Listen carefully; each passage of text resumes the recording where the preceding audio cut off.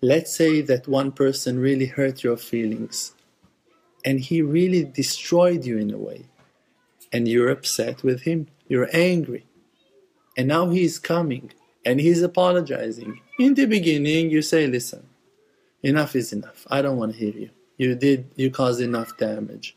But if you will see that that person starts crying, he really cares, he really suddenly have a heart, he feels the sorrow of his mistake, so you will tell him, okay, listen, whatever was, drop it, let's move on.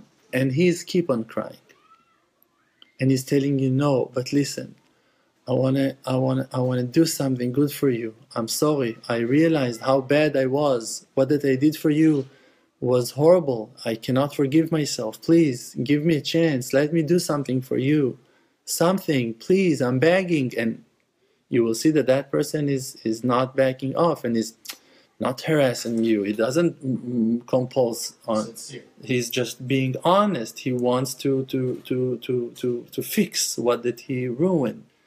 In the end, you will forgive him completely, right? The answer is yes. And now, let's say that he will continue apologizing. You will start feeling bad with yourself on being hard on him in the first place. You will say to yourself, why I was so angry at him? Poor guy, he was just a mistake, he was just wrong, he was confused, he did what he did. Why I need to be so strict? Why I need to always fight on my honor? Why I need to... You will start feel bad with yourself. That is the secret of redemption.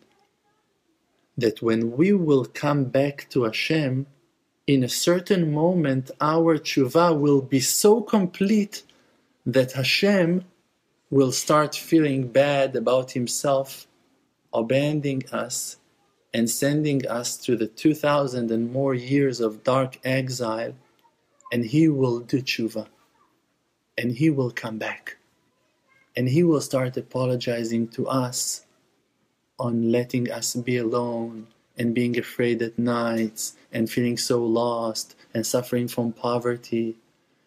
And our love will come back to his heart in a way that he will regret on the sorrow that he, so to speak, caused to us by being so righteous and right and always so perfect and divine and beyond this world.